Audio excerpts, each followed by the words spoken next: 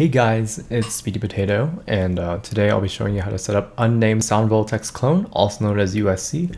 I've been getting a lot of requests, questions, and just general, like how do I set up USC with my controller? It's not working, and I thought I'd do this quick video showing you how to set it up from scratch. So I am on a Windows PC. Instructions are a little different for Mac and Linux. But anyway, what you'll do first is go to the GitHub website for unnamed sound vortex clone. If you scroll down here, since we're on Windows, you can download the latest Windows build. Otherwise, if you are on Mac or Linux, you can go ahead and follow the build instructions in the README. Once you have that downloaded, go ahead and go to this other site where you can go ahead and grab your songs. You can go ahead and choose which songs you want from a specific version of Sound Vortex, or you can go ahead and just download the whole 1 to 5 pack, and I guess 6 is kind of on the side. Once you have that downloaded, you can go ahead and head over to skins and choose a skin you like. Personally, I prefer Liquid Wave. It's been working pretty well for me. Just a note, some skins will break over time as USC gets updated, but yeah, Liquid Wave has been pretty good for me, so I'm gonna go ahead and use it. And you see here we have USC, which gets downloaded as game.zip. We've got our skin and we've got our songs. So let's go ahead and extract them all.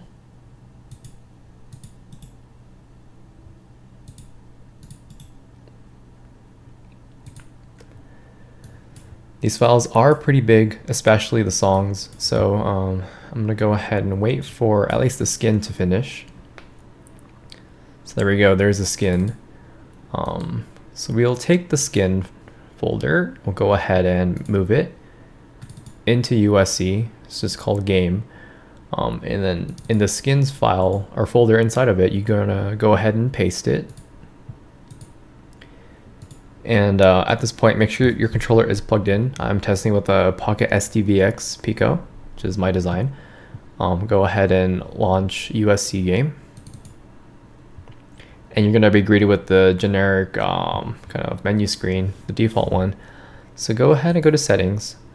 We're gonna maximize this. If you wanna actually do full screen, I believe the key combo is Alt-Enter, and you'll enter full screen. For the controller to use, make sure you have Sound Vortex controller selected.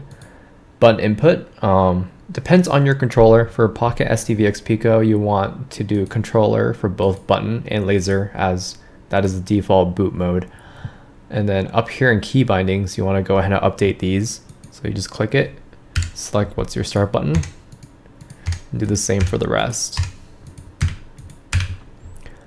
If you have a back button or any spare button, you can go ahead and bind it here. On early versions of the Pocket SDVX Pico, we do not have a back button. However, this one does, and it's right here. So I'm gonna go ahead and bind that.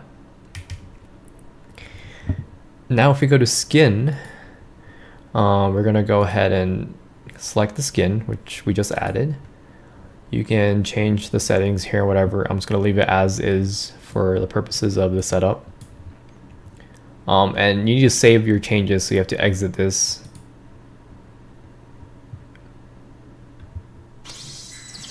And it's loud. Let me turn that off. Okay, so go ahead and head back to settings. We do need to set up our, go to input. We need to set up our laser sensitivity.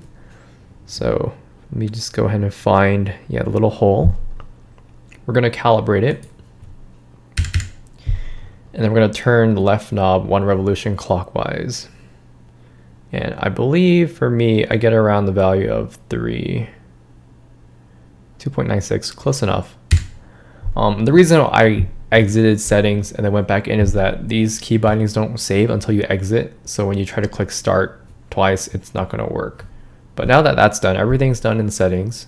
So we can go ahead and exit. And then if we swap back to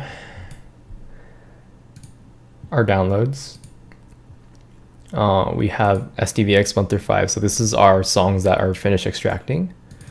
So if we take that, and you'll see inside we have each of the versions.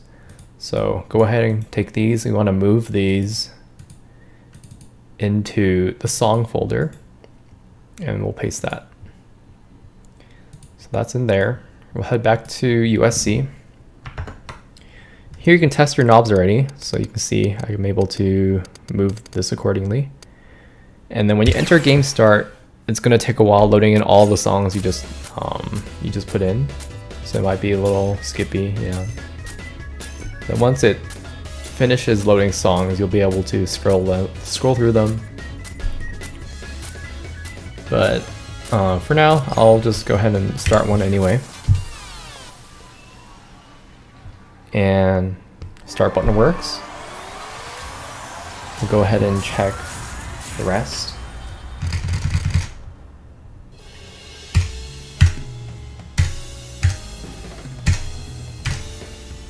So it looks good. Everything works. And then you can either click your back button to go back, or if you don't have a back button, you can use 3 of the buttons and hold start as well. I prefer button A, C, D, and then start. That will kick you back out to wherever you were before. And yeah, I believe that's it. You're good to go. I hope this helped. If you have any questions, go ahead and leave a comment, and I'll talk to you guys later.